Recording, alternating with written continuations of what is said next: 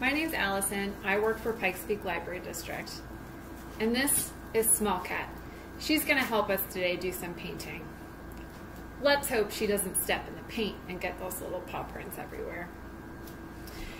Today we're going to do some artwork inspired by Eric Carle. He is a picture book author, illustrator, and just a wonderful artist that you may know. Have you read The Very Hungry Caterpillar? He wrote that.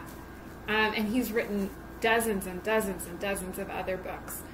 So today we're going to be inspired by how he creates his art by painting tissue paper, letting it dry, and then tearing it up into pieces to add onto cardboard shapes.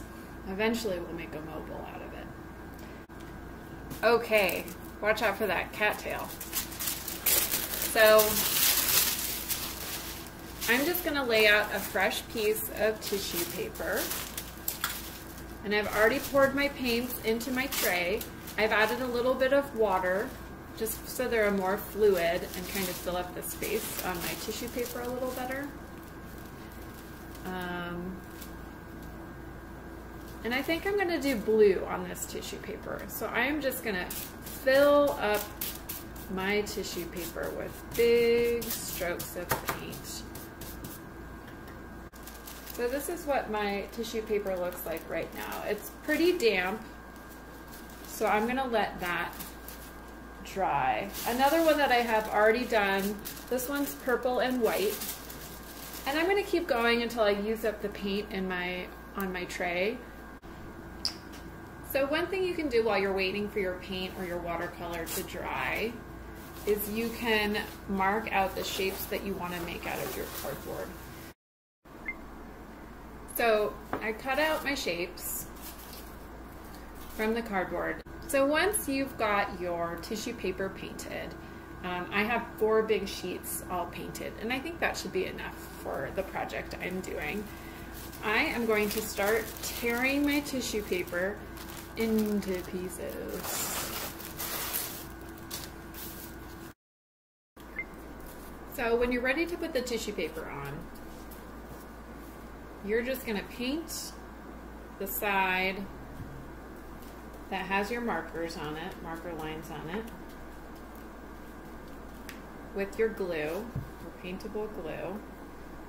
And now that you have sticky on the top, you're going to take whatever colors you want to use, and you can tear up the piece if you want it smaller, and then you're just going to stick it right on top.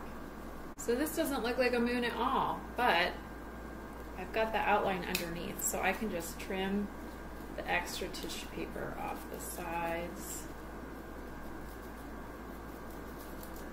And you can have help for this part from your grown-up. They might be able to do this part. You can stick everything on and they can trim it up for you. And now that looks more like a moon, doesn't it? And then we're just going to take our Mod Podge brush again, and we're just going to delicately brush right on top, just to seal it up. Get all those little bits of tissue paper down, and then you're going to let them dry. They'll probably take about 15 to 20 minutes to dry, and once they're done, we'll make our mobile. Okay, so I wrapped my yarn around my 2 dowels and left a long string and tied a knot. It's pretty sturdy. You don't have to use 2, you can use 1. So like I said, you could use a coat hanger and just hang your shapes from the coat hanger, or you could use a stick or a branch that you have maybe found on a walk or in your yard. I've also strung all of my shapes, and you can do this whatever way is easiest. So I tied a knot in the back. So I've got all my shapes here. And so the last step is to just tie the other ends of the yarn to my dowels. Okay guys, this is the finished product. Actually, one of my moons fell off. So once you hang your shapes, it is quite literally a balancing act. So experiment moving the yarn farther away from the center, closer to the center, depending on how heavy each of your pieces are, how long the string is that they're hanging from. In order to make that mobile level, you'll want to move some of them closer in and farther out. And then you have to figure out where to put your new mobile. Great job, guys. Can't wait to see you again soon on another art project.